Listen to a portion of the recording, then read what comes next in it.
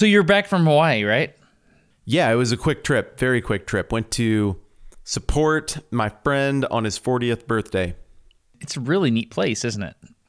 I had no idea. What stunned me maybe the most about it was that like the majority of Maui looks like kind of scrubby southeastern California kind of territory. Then you get a little bit of bamboo forest, Yeah. and a little bit of what you'd expect, and a little bit of Ireland. Like the northwest coast of Maui, it looks like Ireland or like Western UK. It's a strange place, man. Beautiful. Yeah, it's awesome. What was your main takeaway? Well, okay, I warned you about this a little bit, that I had a question coming out of this that I wanted to bounce off you, and so I'll just spring it here. The main takeaway was I flew over all of this ocean, and I kept looking out the window and seeing nothing but ocean forever. I'm a little bit familiar with the geography of the Pacific, and I just got to thinking, how did people find this place? I have the luxury of being at whatever, 35,000 feet, and I couldn't point you in the right direction. How did somebody in a boat find these tiny little rocks in the middle of the ocean in the first place? It's a really good question.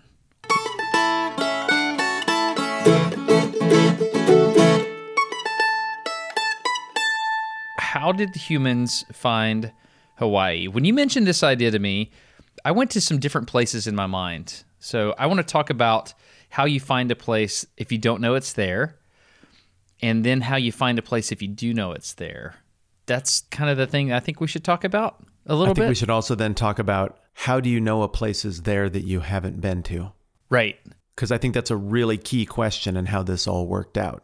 Is that people knew it had to be there, but they hadn't been there.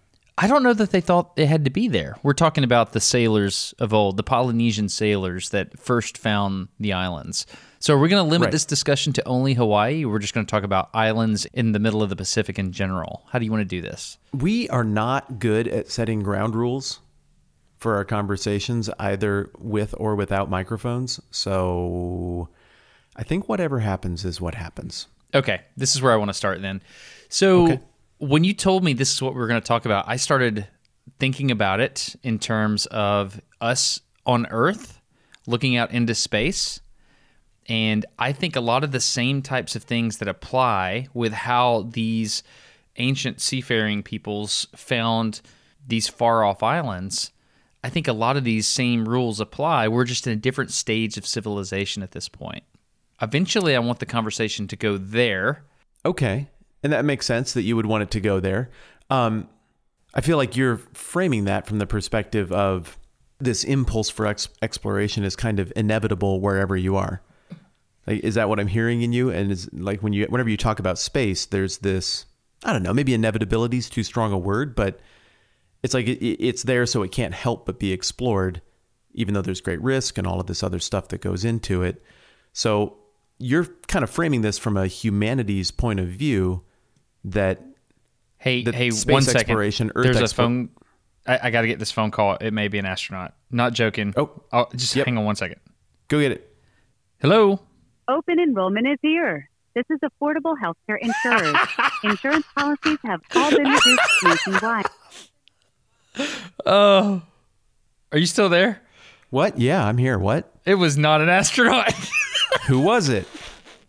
It was one of those scams or something like that. But I was like, I'm expecting a call from an astronaut. And I was like, oh, this might be him. I got to get it. And I'm like, 1 second, Matt. I'm going to get a call from an astronaut. If you could just wait on hold. Healthcare enrollment is now available in your area. That's exactly what it said. I have it recorded. Really? It was that one? Yeah, it was. And I was like, and as soon as it happened, I was like, man, I'm a jerk. I felt kind of important there, and now I'm just stupid. So you were like all the people who have the phones who get calls from the open healthcare enrollment. Where were we at? Yeah, exploration in general. So if you think about it, imagine the known world that you exist in. My children, for example, I got them, or my mother-in-law actually bought them a machete and a hatchet, which I was very, very proud that she did that. Mm-hmm. Mm-hmm. And we got a BB gun, and I took them to the woods, and I said, hey, there's a big tree back there. I need you guys to go take a picture of it for me. And I just pulled up on the side of the road in these woods, dropped them off, and just let them go. Let them explore. They know what to do. They know what to do. Yep. If you give them weapons or a thing to carry, They called them weapons. they even more know what to do.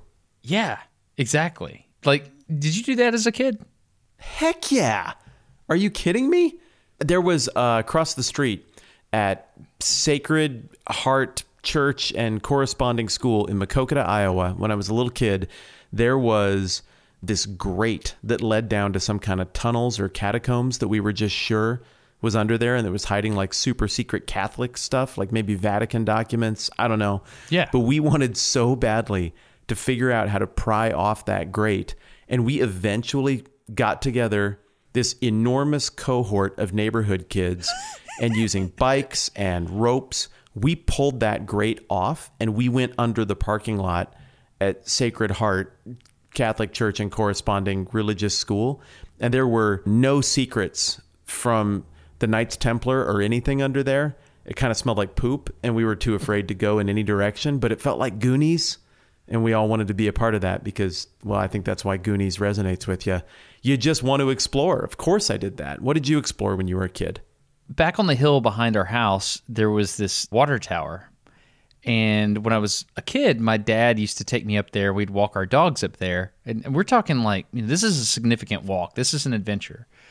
And every Sunday afternoon, a friend would come over and we would just go do something. We'd go off into the woods. And then one Sunday afternoon, his name was Steven. We went out into the woods near the water tower. This was maybe 45 minutes walk from home.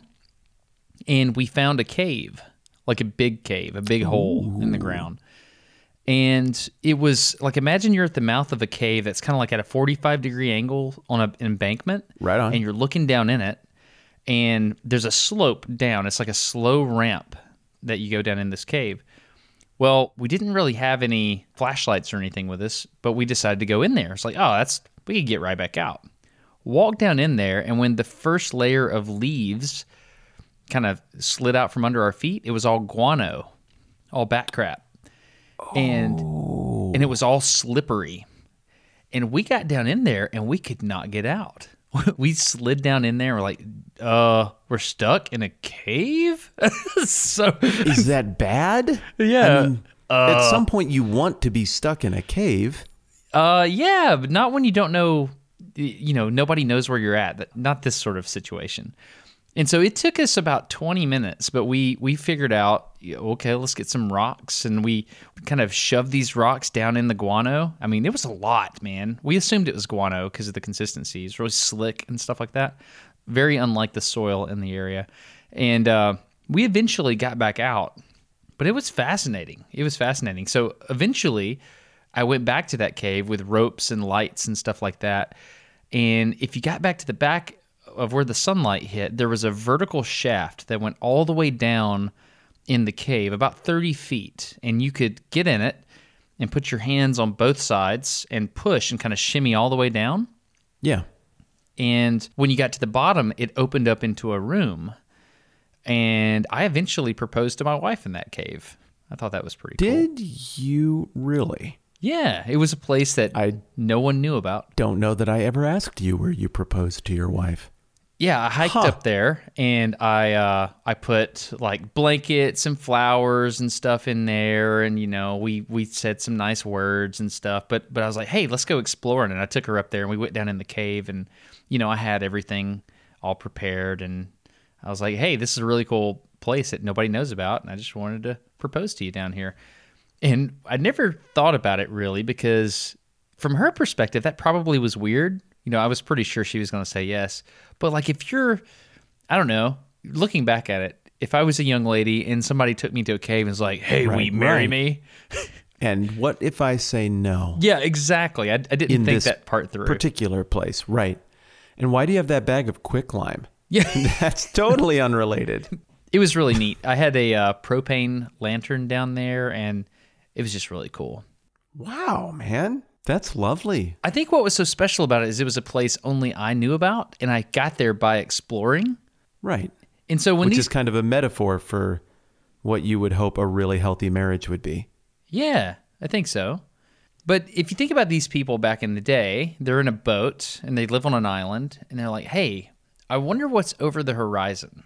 I don't know. Let's just go. And then they would go in the boat and then they would find the next island. But how far do you push out into the unknown before you find something? Because there's Not two. that far.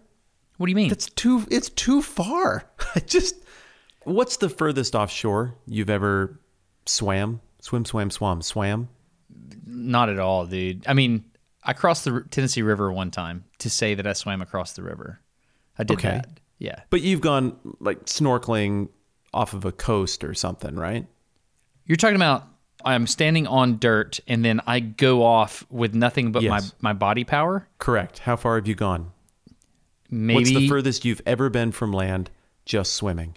maybe a couple hundred yards, like in a float or something. Maybe. Okay, in a float.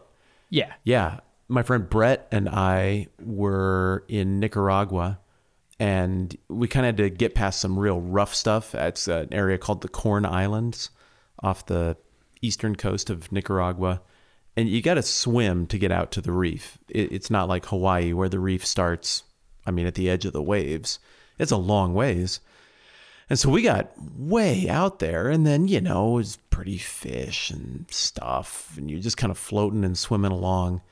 And then we looked up, and we were like, we're very, very far from a place where you could stand. This isn't good. And I don't think either of us panicked, but it was a long haul back in there. And I mean, you look at an island from a plane or whatever, and you imagine there's just, you know, miles of exploring you could do in that pretty shallow light blue water around islands. But when you're actually there, it doesn't take very far out there to start getting pretty freaky. And so you're talking about exploring these islands the same way you would talk about going and getting into a cave, or me pulling up the grate and trying to explore the catacombs across the street, or your kids going out in the woods, or my kids going out into the woods, or on a long hike and you're like, just one more hill, just one more hill. But those things aren't terrifying because I can walk on them, and I'm used to walking, and yet I can breathe when I'm standing on ground. But this is just unending ocean, man. Unfathomably huge volumes of water. No, I'm not sure I do get the impulse to get in a boat and go and figure that out. I feel it when I'm in the woods. I don't feel it when I'm a couple hundred yards offshore swimming. So no, I think there's something crazy about these people. Yeah, that's a fair point. Like, that's why I think it's not unlike space, because you have a certain amount of resources that can sustain you on your boat.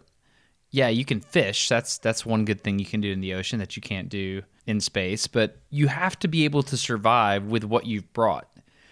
And the navigation techniques and tactics that you use, that's everything. That either gets you somewhere or don't. But what's so amazing to me is that when you do some type of navigation, there's this term I looked up on Wikipedia. It's called wayfinding. And Wayfinding, okay. Wayfinding, yeah. And so it is just what it sounds. You're trying to find your way to a certain location. And one of the key things that you have to do is you have to orient yourself to your surroundings. And then once you've oriented yourself, then you can start trying to pick a direction and a decision in the route that you're moving. You know, you're moving west or whatever it is. And once you start moving in that direction, at that point, you have to monitor your ability to move in that direction. Wait, so this is like an activity like geocaching, or this is a category of studying human behavior? Like this is a thing humans do intuitively. What are you talking about here? Yeah, it's like what you do. If you wanted to go from where you're standing right, what state are you in right now? Right now I am in Nebraska, near Sioux City, Iowa. Okay, if you wanted to get to Alabama from Nebraska, what would you do to begin with? If everything was gone and I had to walk and there were no maps? I don't know. Just how would you do it? Like right now, just today. As things are right this second, I know how to get to Alabama from Sioux City, Iowa. So I would just follow the interstate highway system. It's clearly marked. Okay. And I suppose I would take I-29 all the way down to Kansas City. Then I would cut down towards Springfield through the Branson area, across to Memphis, and then down your direction, cutting through the corner of Mississippi. Okay, that's how you do it. Mm-hmm. So you know these different roads that exist and you know how to get on them, but as you're going along the way, you would continuously update your knowledge base as you go, right? Sure. Yeah. Okay. Okay. So the problem with what they did back in the day is they didn't have that final place that they were going. That's what's so fascinating to me about finding all these islands in the Pacific.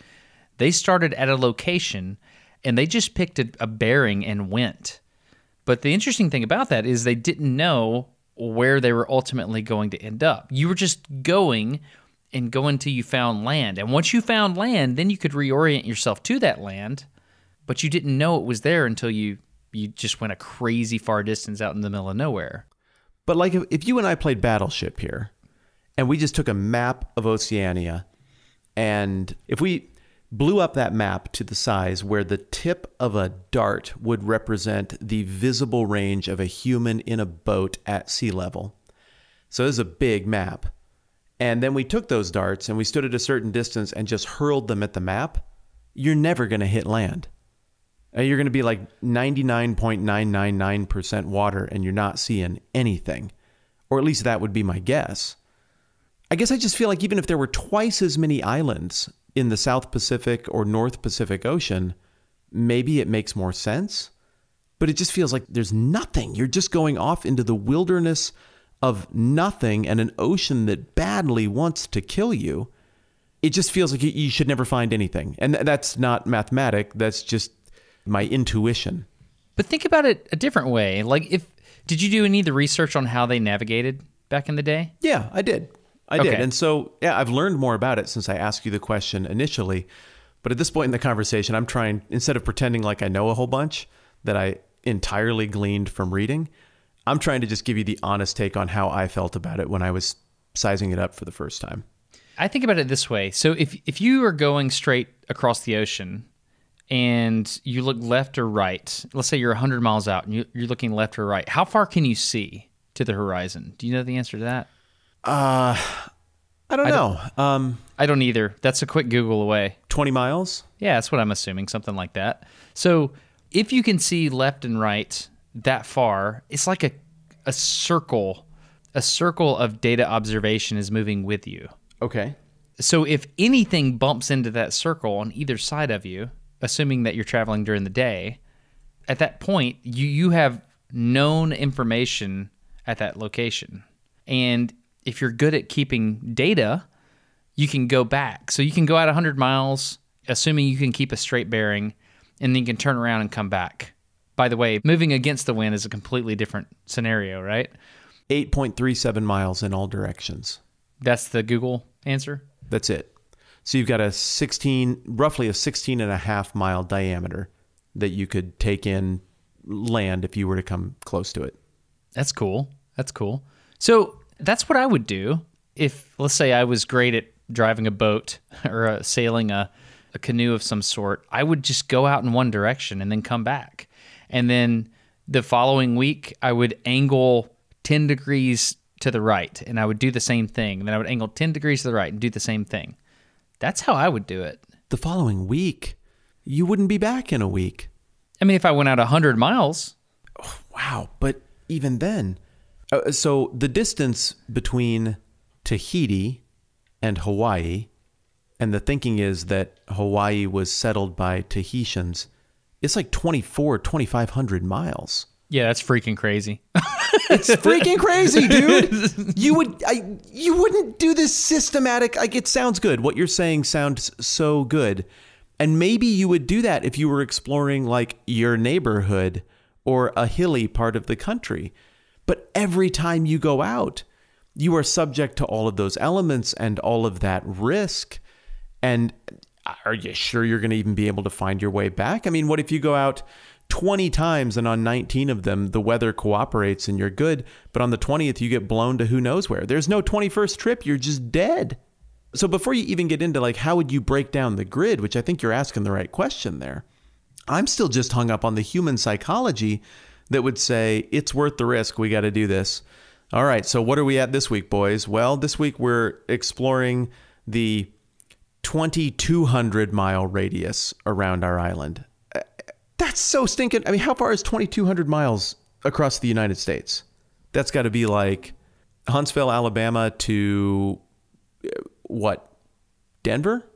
I have no idea. But California? It's far. we're talking about you and me, though. We're soft, dude. We are so soft. We're Pudgy, weak, soft. We are. I mean, the people that we're talking about here, they all have six packs. Yes. They build their own rope. They do. They have those shoulders. Have you seen the show? I mean, there's a reason the Samoans are absolutely dominant at things like football. The shoulders on those people. How much torque and power would it take to move a boat that long? I mean, that is not for people who look like me. Have you seen my shoulders? I have, yeah. I don't think I'm prepared to paddle 2,400 miles, but like Dwayne Johnson, he might have that. He could probably do it. God, that guy, if he ran for president, he would win, by the way. I don't even know what he thinks, and I might vote for him. Yeah, I know. He would win. That'd be weird. It'd be weird to vote for a candidate who won. That's not really my lot in life. I haven't done that in a long time either.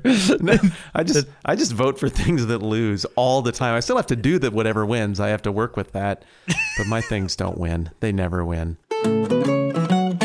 This episode of No Dumb Questions is sponsored by Away. Away is really what you should buy if you are traveling anywhere at any time, whether it be in a canoe, on the open ocean, I saw where you were going.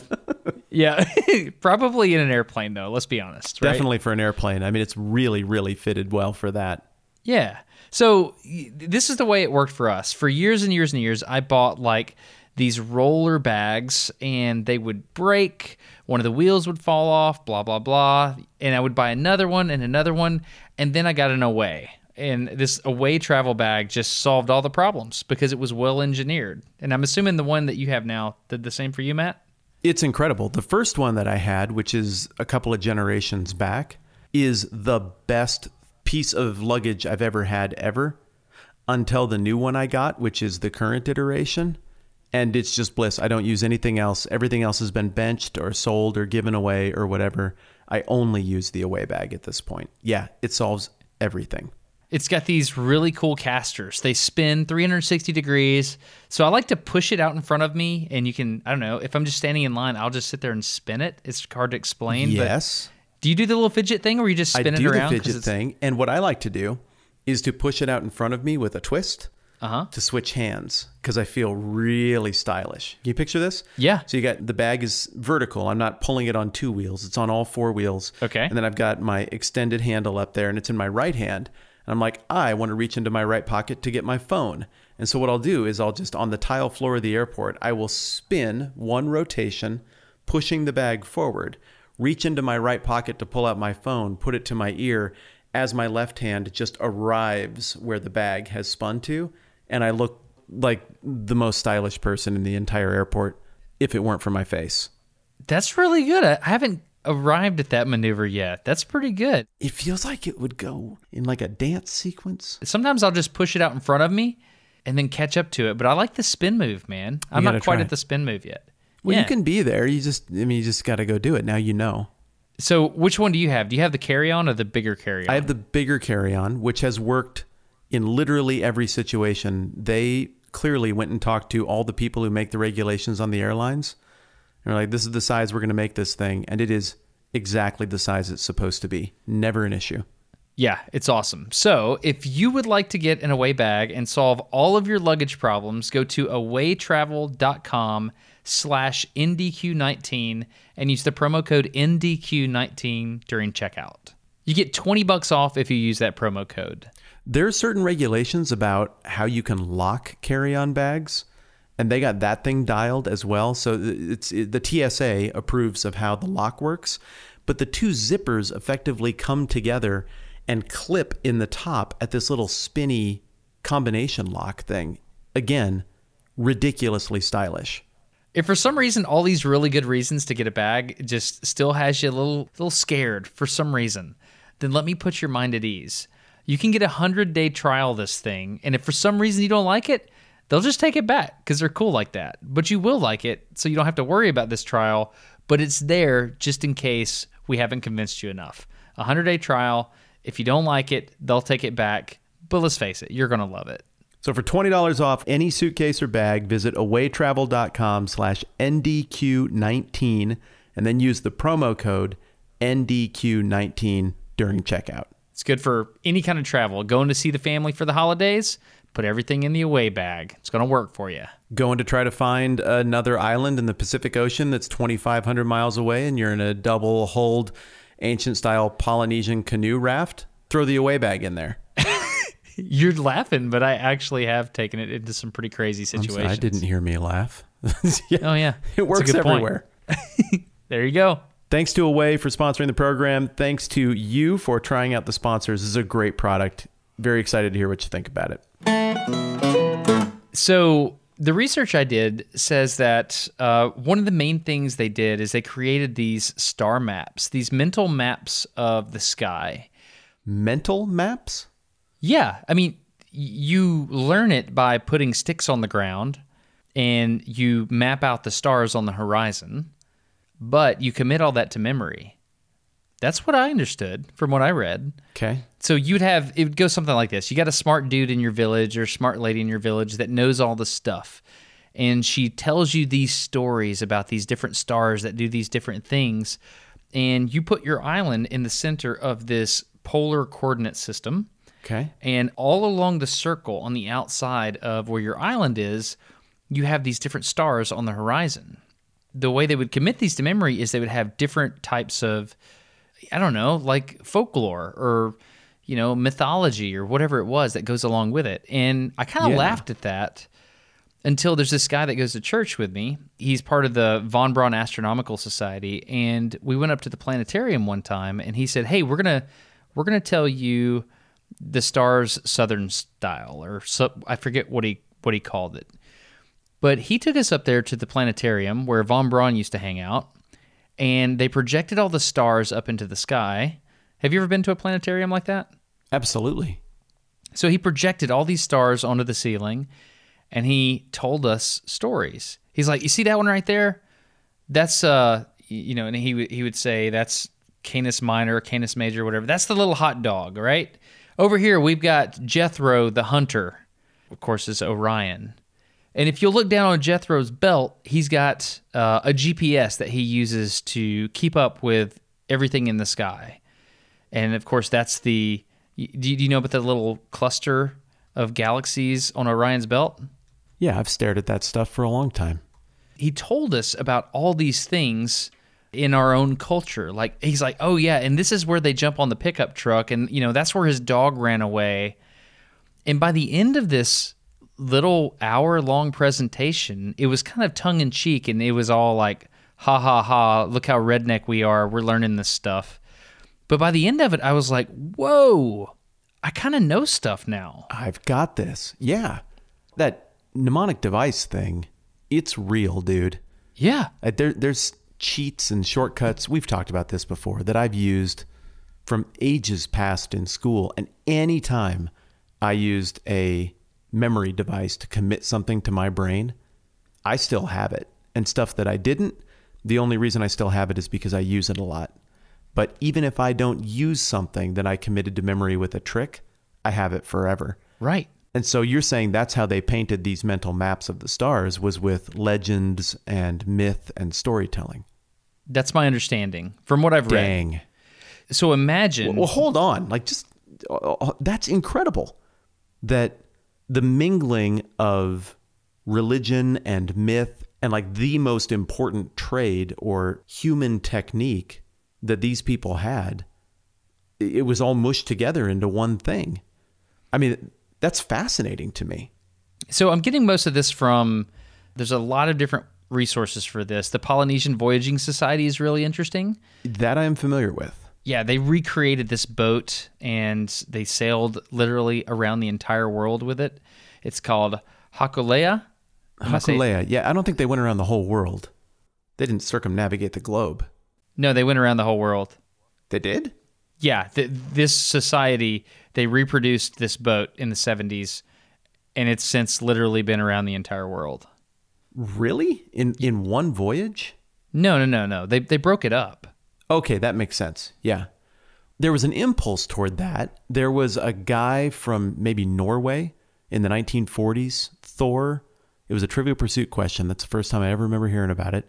Thor Heyerdahl, something like that.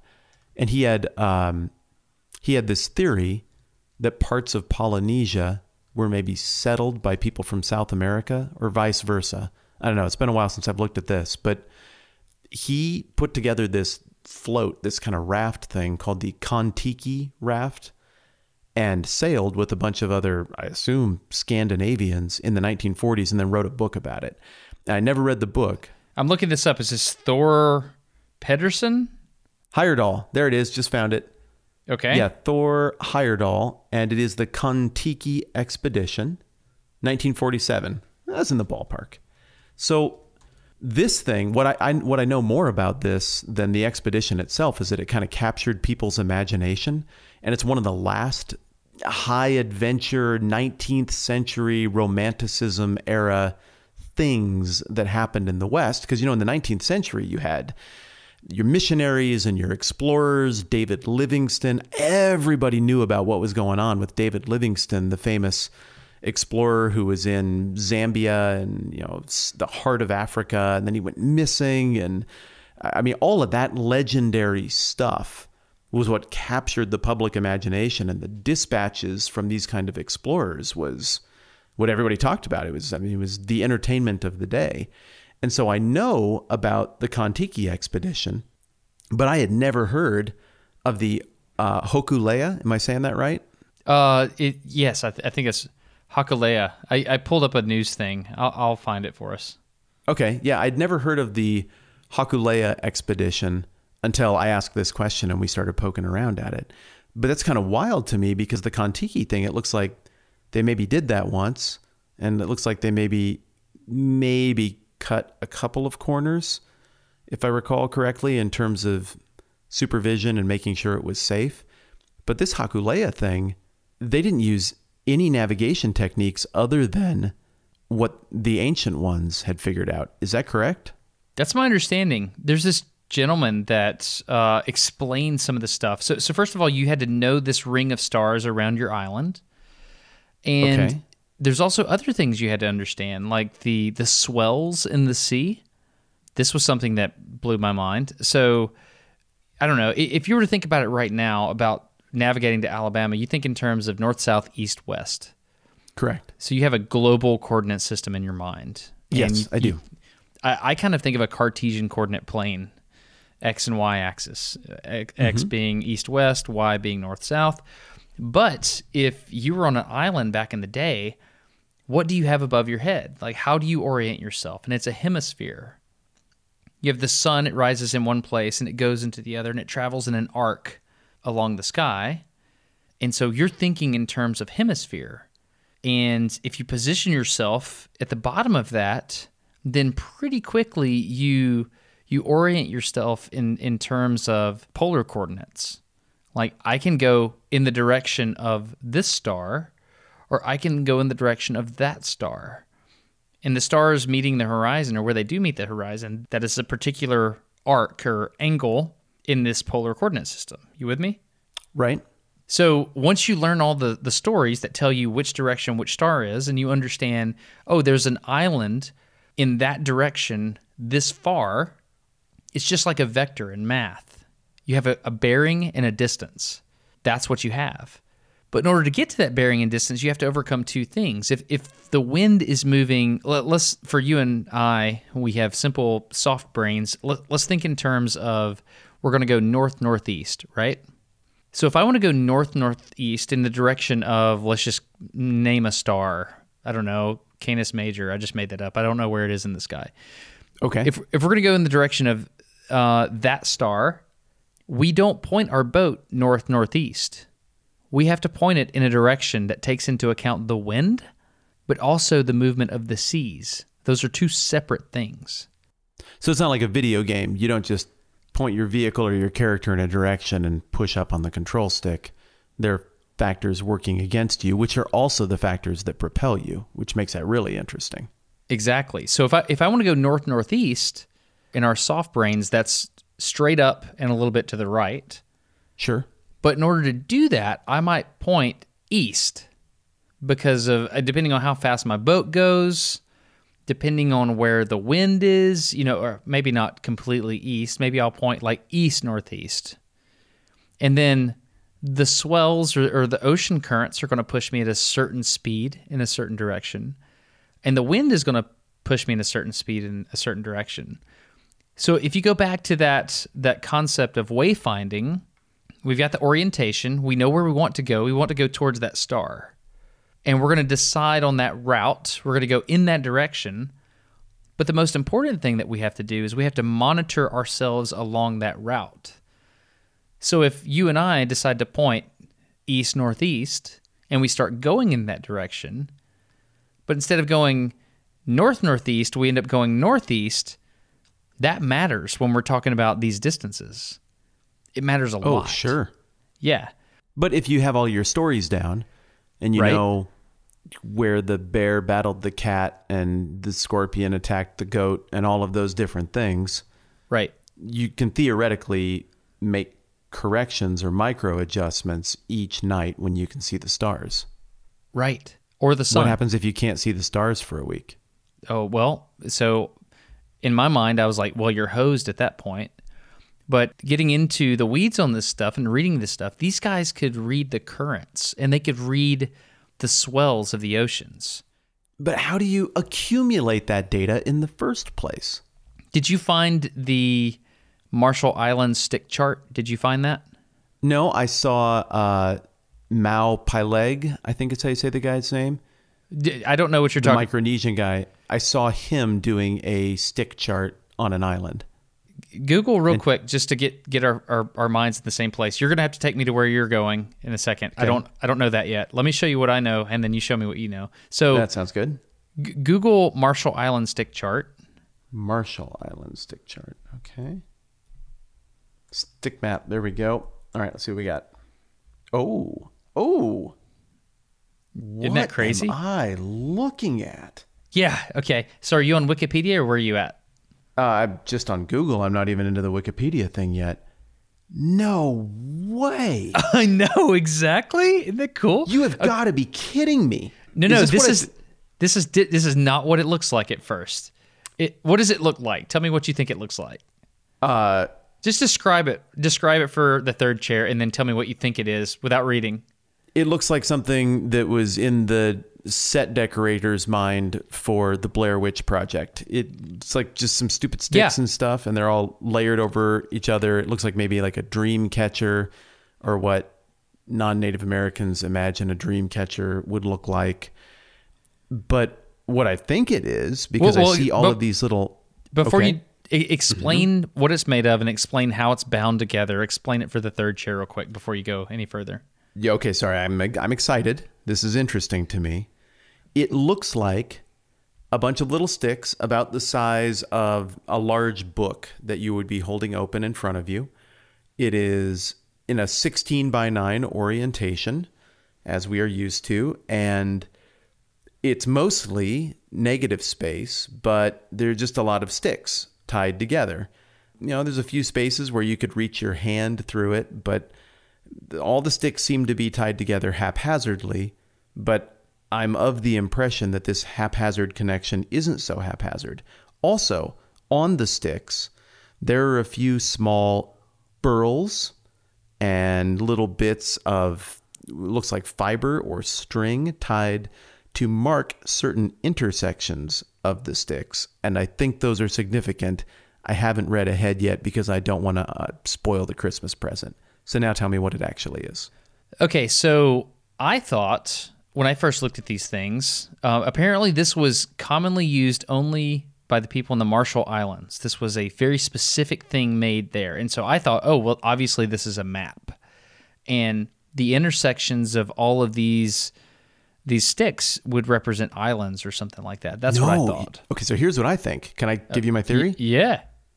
I think you hold it up to the sky in a certain direction and it lines up stars at certain times a year. We're both wrong. Dang it. Okay, we're both wrong. All right, tell me what it is. So these are maps used in the Marshall Islands to explain ocean swell patterns. No. As the ocean flows and goes towards islands underneath the water, you have a more shallow area as it approaches an island. And, you know, obviously when you're out at sea, it's deeper.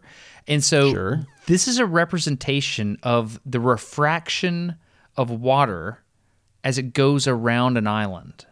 I would have never thought of this ever. What? Yeah, so if you're getting on your boat... Wait. So this is not a map of, like, this is how all the swells and currents work.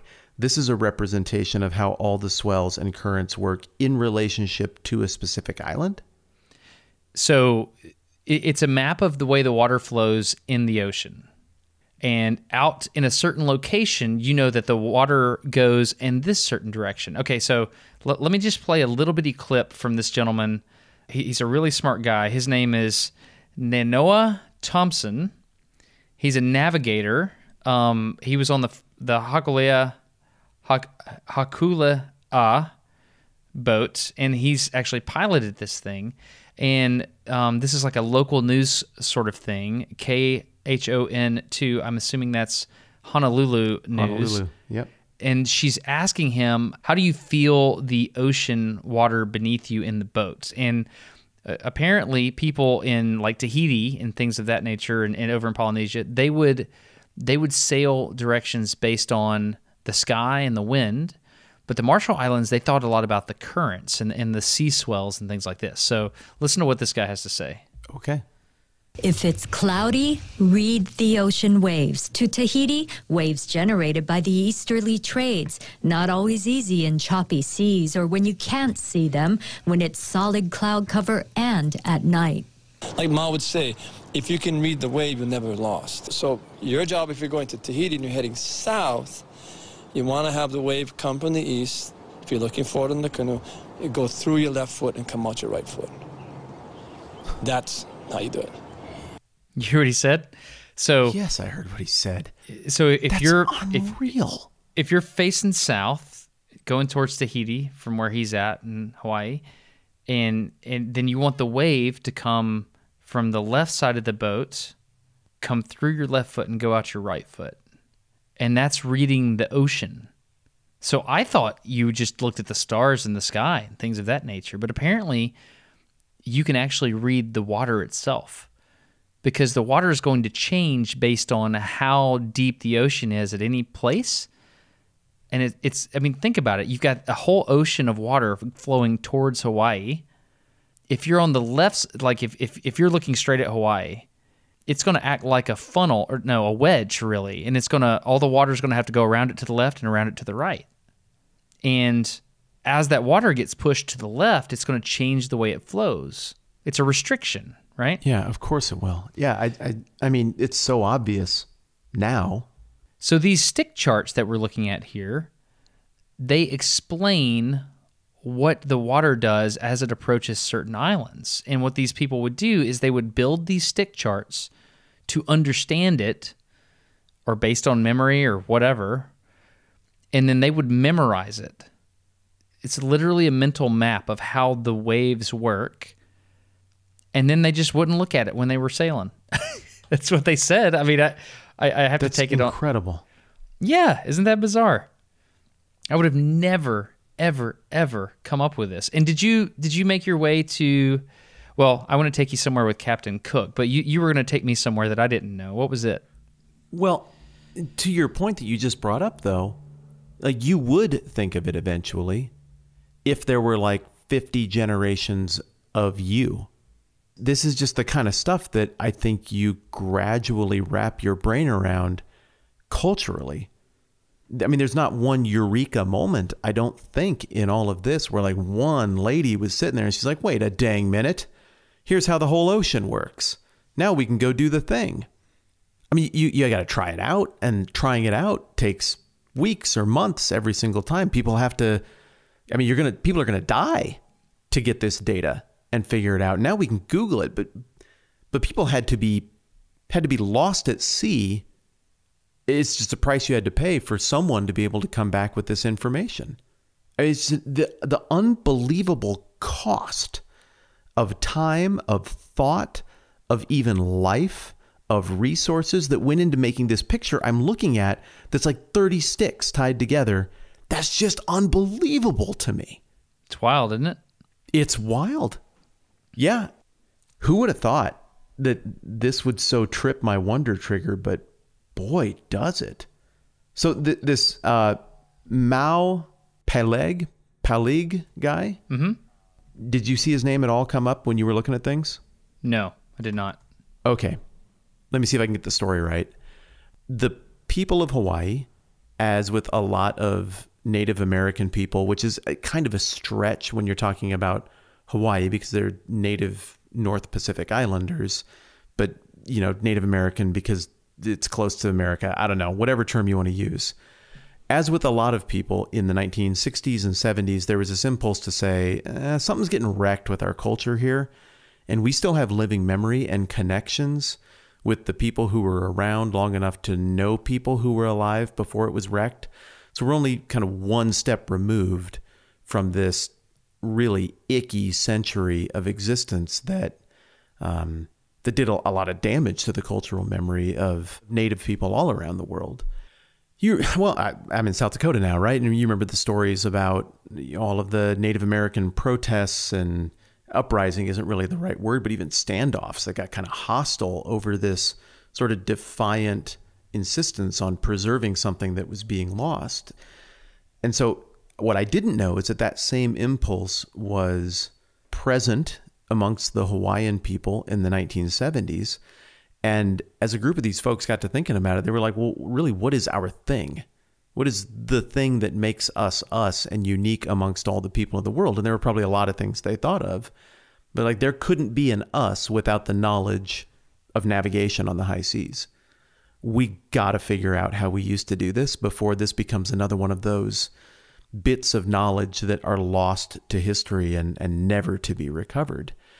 And so they decided that they wanted to make a sailing vessel, a canoe, that could make the trips to prove, to confirm, and not just to prove and confirm that this is how they got to Hawaii in the first place culturally, but I don't know, to recapture a connectedness with the thing that got them there and the spirit that kind of made them them. And these are words I heard from people I was reading there. I don't think I'm inflicting this on the people of Hawaii. And so this team goes out to figure out how they're going to navigate it. And they think they can build the boat, but they want to get to Tahiti, French Polynesia, 2,500 miles away. They don't know anybody who knows how to do it. So they go on this like Cinderella style, go around and figure out who has the foot that'll fit the slipper kind of search to find anybody in the Pacific Ocean who still knows how to navigate like this. And they ask around and they get nothing. And eventually they end up in Micronesia at this little tiny island called Satawal. I'd never heard of it before. And there is this guy who lives there named Mao or Ma. And he apparently had been taught by the elders who had been taught by the elders who had been taught by the elders how to do this type of navigation. And they convinced him to come to Hawaii and show them how to do it so that the knowledge would not be lost. And I'm telling you, man, it looks like this knowledge was like less than a handful of people away from going completely extinct. And then we would only have to guess as to how people used to do it. But just in the nick of time, they encounter this gentleman and he shows them how to do it. And so they put together this boat, they put together this crew, and somewhere in the 1970s, I don't remember when, they successfully navigate with nothing from Hawaii to Tahiti. Again, like 2,500 miles. And they don't lose anybody. It sounds like the trip got a little bit tense, but they get the thing done. And then they use this vessel to sail all over the place, including to, and I don't remember the original name, but I think it's Easter Island, which is like the most remote chunk of Earth on the whole planet. Just amazing. Is it Hakulea? Hakulea is the name of the boat, yeah.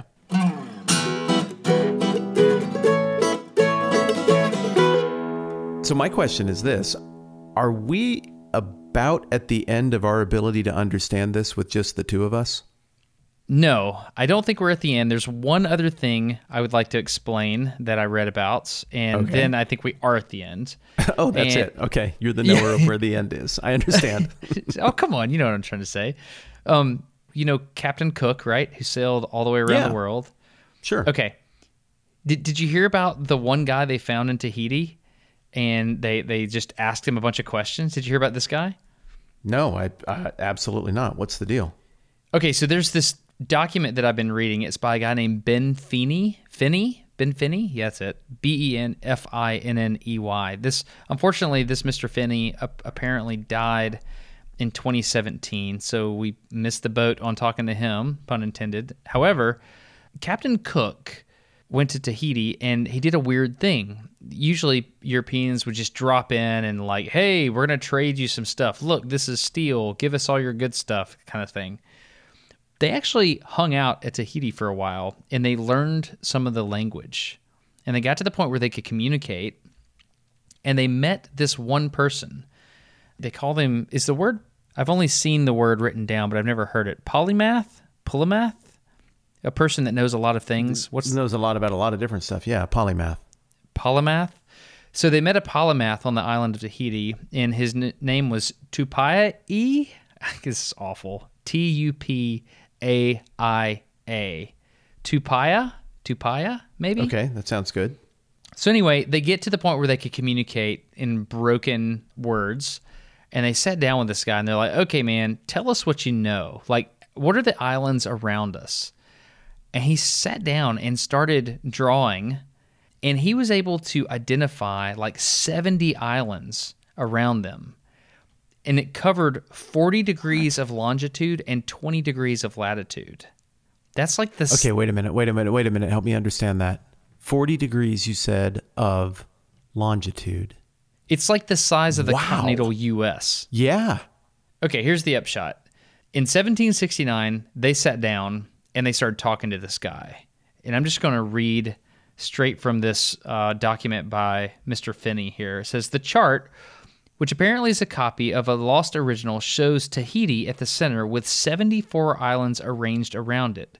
Many of the islands cannot now be exactly identified. However, and among those that can be identified, some were misplaced, apparently because the British did not properly understand Tahitian directional terms. After restoring the islands in question to their proper position, it can be arguably said that the chart indicated that Tupaia had a wide, if inexact, knowledge of the island spread over 40 degrees of longitude and 20 degrees in latitude, an oceanic realm larger than the continental United States. That's crazy, man. That is unbelievable. I mean, and I'm not using the word as a throwaway. If you didn't have tangible proof, which you do, I would say, I'm sorry, I just have to call bullcrap on that. That's unknowable with what they had to work with. And yet somehow it was knowable. That's shocking. It's literally a mental map. You're not describing a situation where Tupaia unrolled a map and put it in front of Captain Cook. He dictated the map through broken language, and they wrote down the map. Is my understanding? Yes, it was literally a mental map. So he sat down and he's like, okay, well, I know the stars are like this, and so if you go in that direction, this is where the thing is. And what's so interesting is the chart is written by the British here, and it's drawn in Cartesian coordinates, more or less. There's 4 quadrants here. It's fascinating. So you think about this, though. Like, how much could you... I mean, you certainly would be on the short list of smartest people I've ever met. No, not true. How much... So you know all the people I've met. Then you're the number one on the list of smartest people I've ever met. You can't win this. You lose. Accept the compliment. You're either going to look like a jerk or you're going to look like somebody who got a nice compliment. Take the one where you get the nice compliment. Thank you. So you're welcome. So you picture even like the smartest people you know. You're like, all right, give me a mental map of your surroundings. How far out would your mental map be accurate from your home as the center point? 5 miles, 10 miles, 15? When would it start to break down, do you think? I've thought about this, and the way my mental map works is it works along roads. And so, like, if you go west from here along a certain highway, I can take you all the way down that highway, and I can tell you what's on each side of the road the whole way. But sometimes I'm shocked because when I look at a map from the top down, God's eye view, I see that road is not straight. I didn't even notice this turn almost to the north. I didn't even notice that turn back to the south, because to me, it's just like, oh, well, about 300 yards past the McDonald's is the whatever. It's just bizarre, man. I agree. I think that deterioration happens really fast. And I think, you know I what? think if the third chair hit pause right now and they did the exercise, like, don't look at a map, but just communicate details to somebody else in the car with you or whatever, and take it out as far as you can, and then look at a map, I think, or just draw a map of your surroundings and then actually look, I think you will find that your brain lies to you about how much you actually know about this tiny little area that you live in, let alone an area the size of the continental United States. But you were trying to say something. Go ahead. I have data. I just realized I had data. Okay. So Jeremy Fielding and I, we had to load a truck onto a trailer down in Smoke Rise, Alabama, which is a city I did not know existed. It's got a good name. Only like 40 miles from here. It's no Spearfish, but that's pretty good. Yeah, no. About 40 minutes away, his truck broke down. I went down and we loaded his truck on a trailer, and we were having problems getting it on the trailer. And so we used, guess what? A snatch block. Snatch block. Yeah, snatch block to get it up on the trailer. And this dude stops to help us. And he helped us get it up on the trailer. And I wanted to say thank you. So I wanted to take him something. And so I called him. He told me, well, it's like this, man. I ain't got no cell phone. I got tired of hearing that thing ring. So I just done away with it. But if you want to, you can call my girlfriend. She'll get in touch with me, and then we can meet up then. I said, all right, man, let's do that. So I called his girlfriend, and his name is Jeff. I said, Jeff, I want to come down there and give this to you. Where do I meet you? He's like, well, you're up there. I'm down here. How about halfway? I was like, all right, what's halfway? About Coleman. Coleman work for you? A bunch of exits. Which one you want to meet at? And I said, well, dude, let's see. You got there's Highway 69. Yeah, Highway 69. You turn off there to the left and you go over to the lake. We could meet over there. And so he's thinking from the south, Smith Lake is in a certain location. I'm thinking from the north, I have to turn the opposite direction. And we're thinking about what exits to meet at. And we're about to navigate to each other with no cell phone coverage. When's the last time you did that? I can tell you the last time I thought about it was a couple of weeks ago, but it has been a very overseas travel would be the last time I've done it. Trying to coordinate signals with people on that trip I led to Rome a couple of summers ago who didn't have phones. We were 20 minutes away from the meeting spot, and it took me an hour to get there. I kid you not, because I went straight down south on Interstate 65. And he said in the conversation, yeah, Highway 69, turn over there to go to the lake. Well, there's 3 exits that you can turn to get to the lake. And I said, is that exit 308? I don't know. And so we got lost. There were 3 exits that had signs for Highway 69 on it. I stopped at every one of them and could not find his blue truck, which was the indicator of him. And I eventually called his girlfriend. And I was like, hey, is Jeff there? She's like, no, he left as soon as y'all got off the phone. And I said, where is he going? I heard him say something about exit 308. And I was like, well, dadgum, I guess I'm going to exit 308. So I turned back around. Took us an hour, dude. Eventually found him. My point is, it's really hard to navigate when you don't have a cell phone to call somebody in the last 100 yards of where you're trying to meet them. Ain't that the truth? Can't do it, dude. And I'm sorry, that took way too long to describe. I apologize. I found it interesting. I find all of this interesting, though, because we're talking about something as simple as how do you get to the place you want to go? And it's something that clearly this conversation is demonstrating that we enormously take for granted. Very competent people in the past had to figure this thing out. And my point, to your point, to my point, is that I think the simple exercise of draw a map of your surroundings and then look at an actual map and find out, see what your deterioration rate is as it goes out, I think it'd be fascinating. I think people would discover shocking things. Here's one that, well, I would say this. I think that we are very much like the people of Oceania in that we attach story to location and navigation. We just don't notice it. So for me... What do you mean? Okay. Texas. I got a story attached to Texas, and the story is it's right up against Mexico, and I picture people in cowboy hats and the Alamo and things like that. And I'm from the West, so all of that stuff happened east of me in Texas, which is kind of the place that's halfway between the East and the West, but it's like its own Tex-Mex South thing. It's its own story, right? But then you actually look at a map. El Paso, Texas is west of Denver, Colorado. El Paso, Texas is almost straight in line north-south with Lander, Wyoming. What? What? Yeah, that's the correct response. Huh? Santa Fe, New Mexico is east of El Paso, Texas. Wait, hold on. I'm not making stuff up. Hold on. The one that threw me is you said El Paso was the same north-south as Lander, Wyoming. That can't be right. It's just east. It comes in closer to Casper. But yep, it's that far west. What about north and south? Like, where does El Paso, Texas fit north and south? Yeah.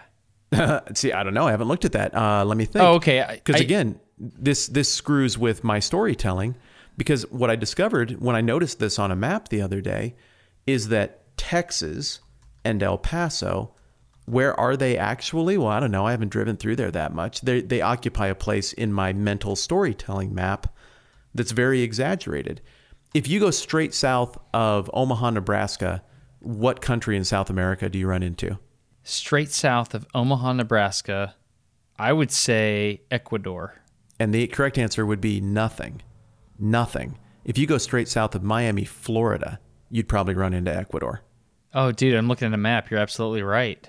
Oh, yeah, because I just think about north-south, don't I? Yep, and when you have that primitive drawing in your brain with crayons that is like the platonic ideal of North America, South America, Western Hemisphere, you just stack them because it's north-south. And because they have the names north and south, your brain cheats them into a more vertical arrangement, when in fact, you could almost just as easily make a case that there's West America and East America. Oh, wow. You totally could, looking at the map. You totally could. Okay, I want to play. So if Let's you leave play. Hawaii, what's the first place in the U.S. that you hit? Okay, you're taking a direct line to the U.S.? Yeah, from Hawaii. What's the first place in the U.S. you hit away from Hawaii? Orange County. No, it's Alaska. Oh, well, continental. Come on. That's cheating. Think about it, though. Alaska. That's wild. That's great. It didn't work in the brain, does it? No, it doesn't work in the brain. No, all of this stuff is nuts. Here, look at another one. Okay. Look at where London is at in terms of latitude compared with the United States. Okay, yeah, that's weird. I'm looking weird. at the map. It's like way up near Greenland. Yeah, the answer is Canada. Not. Yeah, exactly. Yeah, now check out Tokyo. Okay, Tokyo is next to California in my head. Let me scroll over. Japan is like closer to Oregon, isn't it? It is. That's weird. And the reason that I think this is screwy is in part because we just don't look at maps maybe that much, or we don't look at them on that big a scale, but in part because I think we organize all of this a little bit based on story. That this region has a certain feel, and in your brain, you have a place where you put things that feel like that or look like that or have those kind of stories or historical moments associated with it. And things that look like this go over here, or we lump it by weather. Like, because we don't think of London as being a super snowy town, but more of like a foggy town. Yeah. We maybe don't think of it as being as northerly as it actually is. And because places like, I don't know, you get what I'm driving at, right? Yep. I think we lie to ourselves in terms of navigation. And so what these ancient seafarers had to figure out on the Pacific was how to divorce themselves from all of those narrative lies and tell themselves the absolute truth about where stuff is, or they die. I had no idea how difficult this was. It's pretty fun, isn't it? Yeah, it is. So are we going to try to get these people on? I'm not done. Yeah, I think we pause the conversation there. We take it beyond our very obviously limited knowledge base on this. And let's just do another conversation about it, but with people who know what they're talking about, and see what else we can learn. I'm game, man. Let's do it. That was fun. Okay. Thanks for indulging. So stick charts, we've got the little rock stories on the ground. We got all that. We got the waves and how, like, some of those people would actually lay down in the boat so they could feel the waves cross the boat better. It's incredible. I didn't tell you this part. The swells in the ocean, they have 4 different types of swells, and they're named based on the direction they come from. Nope, did not know that.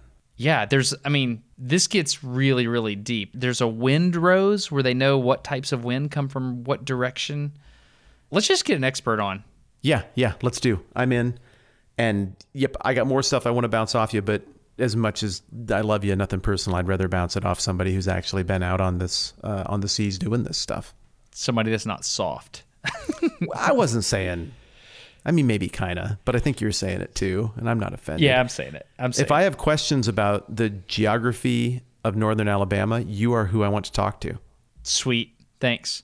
Okay, just some affirmation on the way out the door. All right. Let's get somebody on the horn and do it again next time. All right, buddy. Have a good one. Sweet. Talk to you soon.